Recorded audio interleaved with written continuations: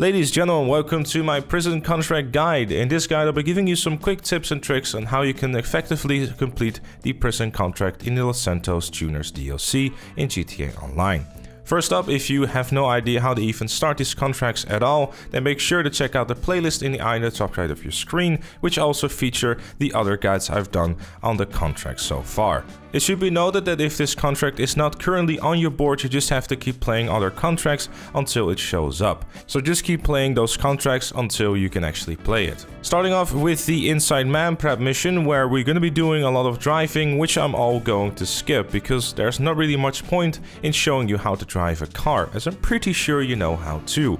So fast forwarding to the point where we're at the gang meet and stuff starts to go a little bit south, you have two options here. Either you take out all the people that are there, or you just simply reverse and then drive away. I have gone for the second option. Your best bet here to escape them is by taking out two of the cars that follow you and then make your way to the Mission Row police station. If you're quick enough, which I'm pretty sure you are, you will be able to have shaken them and also at the same time have arrived at the Mission Row police department. This is where you will drop off Little D, and yes, it is actual name, and yes, it is probably referring to his little man, and no, we're not going to continue talking about that. And then basically you might not only be scarred for life, you also have to drive his car back to the auto shop and it will be mission complete. Super simple stuff. The next prep mission can be a little bit tougher, and that is only because of one certain enemy inside of this mission. This mission actually has two different locations, one in the sewer and the other one in the movie set. Obviously both of them would be a reference to that Terminator movie that you might have seen once or twice. The Terminator itself, which is being played of course by an NPC, does take a lot more damage and also has a shotgun. So the best way to really approach him is either pumping him full of lead or shooting him with an RPG, whatever you prefer. Regardless, you want to make sure to keep clear of him and don't get too close, because he will shoot you dead very quickly.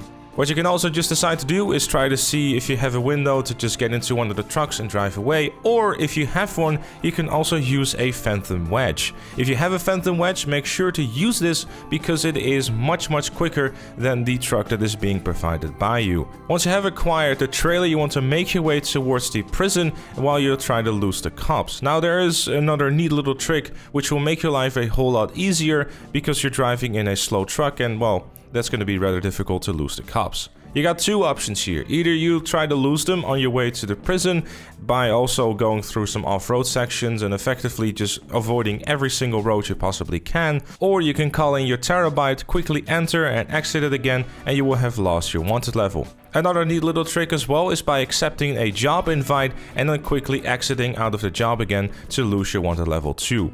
Very simple stuff, super effective and super quick. And after two relatively easy missions, it is time to start doing the finale. The weapon loadout you want to be picking for this one is definitely going to be the Hustler, arguably the best one to use here, unless you want to use the Sharpshooter loadout if you want to have a better SMG to use within your car. Another benefit of the Sharpshooter loadout is that you will get a Mark II sniper rifle, which might make some sections in this mission a little bit easier as well. In terms of the vehicle to use, the Tailgater is something that you can use if you don't have the money or want to spend the money on a different vehicle, but my personal preference is definitely going to go towards the Jester RR. You have to keep in mind that during this one you're going to be shot from all different angles, and having that modification on the back there, which is the louver, will definitely help you out with not getting shot in the back. Very useful.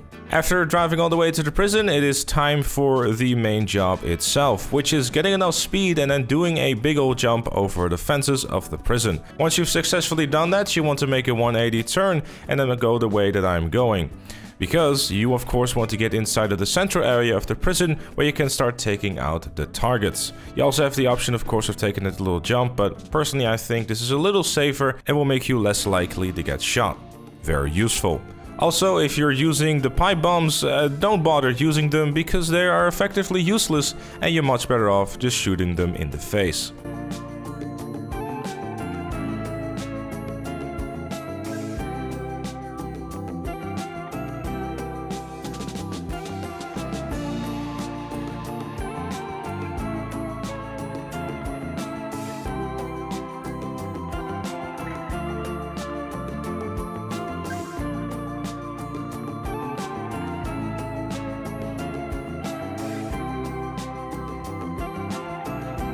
Once you've taken out both of the targets and figured out that pipe bombs should be left at home, it is time to start making your way out of the prison by doing the same thing as we came in, past the water tower. If only I figured that one out as well instead of the gameplay.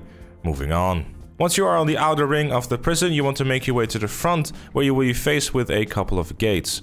All you need to do here is be on the lookout of these pedals, which you then want to shoot out. They are marked on your minimap, as well as a big red arrow is above them, though it might be a little bit difficult to see, so I'm zooming in on the gameplay so you can see them better.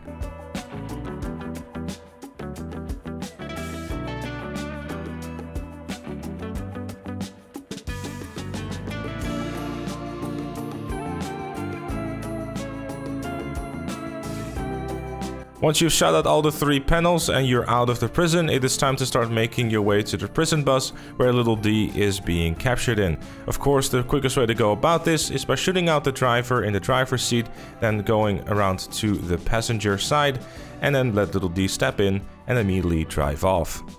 Smooth. After that, of course, it is time for another round of lose the cops or else they will catch you, so do that. Lose the cops. A very neat way of doing that is just simply making your way towards the casino area and then taking the left that I'm taking as well, and then staying on the off-road because for some reason the cops didn't see you going on there and helicopters for some reason don't exist. And after successfully dropping off Lil D, the job will be complete, you will get paid and you can move on with your life. Before you do that though, make sure to leave a like on the video if you enjoyed it or found it useful, subscribe for more contract guides coming to you very soon, and if you really do like what you see on the channel, consider becoming a member, like Chloe, Robert, Alus Fire, Captain Price, Shakulu, and Dr. Strange Love. Join them and all the other fellow members by clicking the join button down below. Thank you again for watching, and I'll see you all later.